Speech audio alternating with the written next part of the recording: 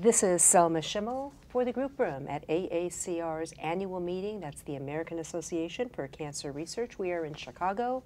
Happy to be joined now by Dr. Ronald DePinho, who's the president of UTMD Anderson Cancer Center. Hello. Great to be here. Thanks for spending some time, because we're going to talk about a subject that's really hard to avoid. We should all live long enough to age. The question is, can we age without cancer? And I think the name of your topic actually is aging and cancer. Can we do one without the other? So there is a long-standing link, an intimate link, between advancing age and cancer. In fact, beyond the age of 60, the incidence of cancer doubles every 5 years. And essentially, by the time you're about 80, you have roughly a 1 in 2 chance of developing cancer. The question is, if we understood the basis for that, could we in fact control the development of cancer? So today, there is a very good understanding of the molecular determinants that drive the increased development of cancer when you age. These elements these factors include damages of your DNA, particularly the ends of your chromosomes. These are so-called telomeres. And with time, you accumulate significant damage at your telomeres. And that then leads to a period of instability. You reshuffle your genetic deck, and rare cells will accumulate the right constellation of genetic alterations to propel them towards becoming a cancer. And the telomeres, if I understand, as they shorten, they enhance aging? That's right. I mean, that's that intimate link. That is, when you begin to get damage of your telomeres, it activates a pathway, a molecular circuit, that when it becomes active, leads to problems in the cell that lead to cell senescence and diminished energy production, increased free radicals.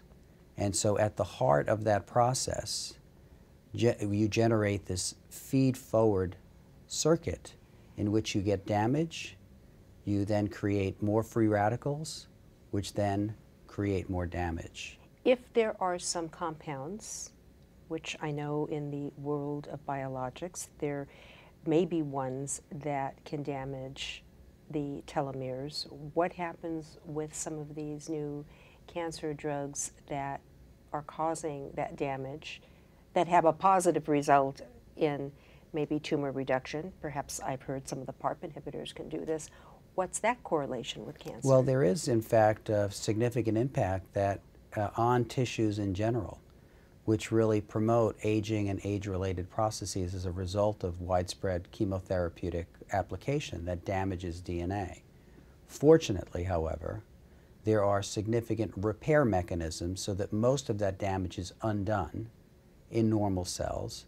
So you more or less reset the clock when you have these transient periods where you receive these agents. But nevertheless, they do have a long-term impact.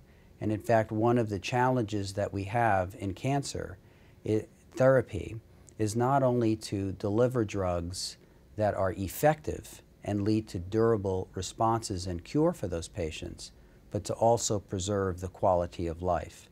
And this is the promise of targeted therapy, that we can direct therapies that are squarely directed to differences in cancer cells versus normal cells, and therefore spare normal cells of exactly the same kinds of side effects that you mentioned.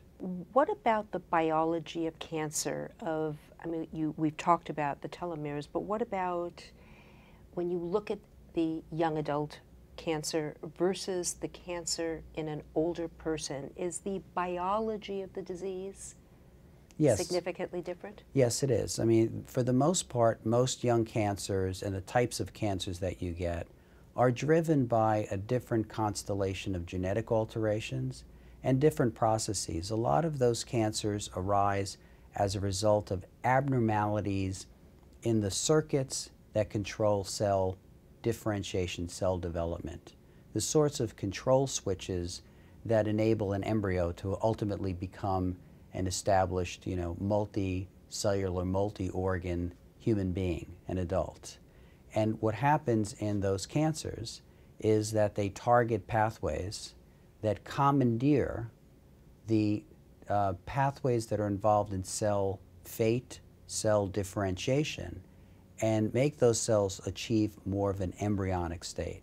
So the genetic basis for a lot of the pediatric and young adult cancers tend to be driven by those sorts of developmental abnormalities, as opposed to the cancers which affect an aged population, which tend to be cancers that arise from epithelium, the lining of your intestines, or the layering of your skin, the ducts in your breast. Those are so-called epithelium, and those epithelium are the origins of 84% of cancers that affect the adult population.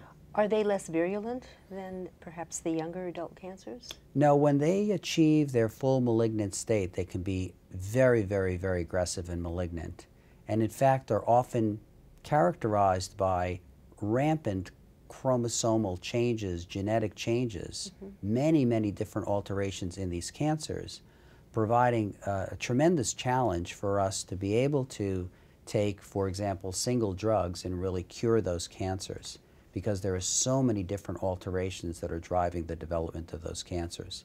So the focus now is to really try to conquer those cancers by combining therapeutic agents that attack this sea of complexity in the cancer genome. Is the incidence of the older population being diagnosed with cancer rising? Yes, this is a huge problem, and it's a problem worldwide, and one that I think our nation is not paying full enough attention to. By the year 2025, we're going to have 1.2 billion people over the age of 60. Essentially, since 1955, when the worldwide life expectancy was 42, we've essentially doubled since then. It's now 74 and rising. So the world is careening towards a very significant crisis, because beyond the age of 60, you have this exponential increase in the incidence of cancer, diabetes, heart disease, and Alzheimer's. And so with that, the aging of America and the world, we have this very significant issue that we'll be facing in this coming century, which is the impact of this changing demographics and all of these age-associated diseases in the plus 60 period. So part of what's happening is that we're living longer, and I would imagine also that there are contributing factors, environmental exposures. Correct. So it turns out that the most significant risk factor for the development of cancer is part of the natural aging process as we described. Cells turn over, your telomeres get damaged, you end up creating all this instability, and so on. And that, in turn, leads to responses in the cell that further propel that cell to become a cancer.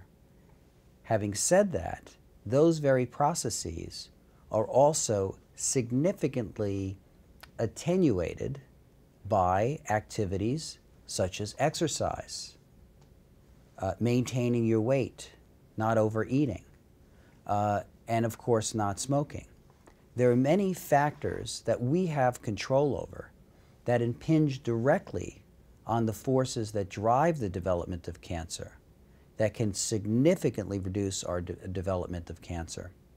And so this, I think, there's a tremendous amount that we can do as a population to reduce the incidence, even though we're aging. And in particular, as one gets older, what does an individual or their now adult children need to look for in, let's say, their aging parent, or if you're an aging individual, that you really need to understand about your risk factors and how you should be trying to maintain your health? You've already mentioned some of these areas of prevention. I would say first and foremost, if you have a family history for the development of cancer, you should undergo surveillance regularly. And there are now certain genes that we can look at to assess whether or not you're at significant risk for the development of certain cancers. And there are more and more such genes that are coming out that will provide us with increased visibility on assessing risk, the level of risk for any given individual. But it is also important to appreciate that as you age, there is an extraordinarily high probability that you will get cancer in your lifetime.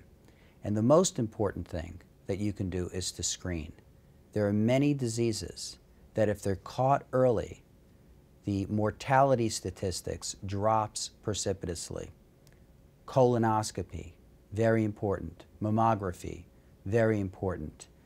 Getting regular skin exams if you are highly exposed to sun as a child. Those are all things that lead to a very significant impact on the reduction of mortality due to cancer. Do the numbers 1 in 2, 1 in 3 men and women being diagnosed, do those numbers change as one ages? Yeah, essentially after the age of 60, the risk for you doubles almost every 5 years, so that you end up with those 1 in 2 or 1 in 3 lifetime risk. There was a time where it was believed that older people couldn't tolerate treatment, aggressive treatment, chemotherapies. We've come a long way since then. The older patient population does get treated and can tolerate more aggressive treatment than we used to think. Could you comment a bit on that, please? Well, there are many advances on many fronts, and it's a lot of some major advances and some things that are relatively small. For example, surgical techniques and relatively laparoscopic surgery, things of that nature, really diminish the impact of surgical intervention for many patients. And the speed with which we can execute those operations is also markedly improved. Tremendous advances in radiotherapy we can really pinpoint through computer technology and proton beam therapy, for example, which can dramatically spare normal surrounding tissues and target very precisely the tumor burden.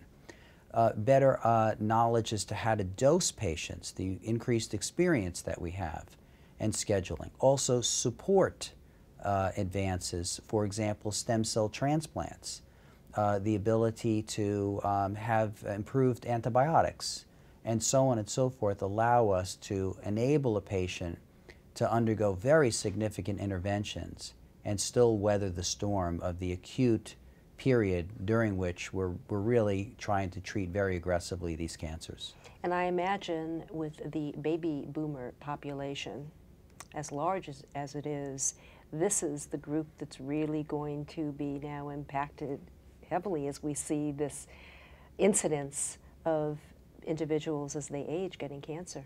Yes, I mean, it's really a very important issue for people to recognize that the incidence is going to go up very dramatically overall in this country, that we do have the ability to bend that curve through things that we can do and we have control over: eating right, exercising, not smoking, not drinking to excess.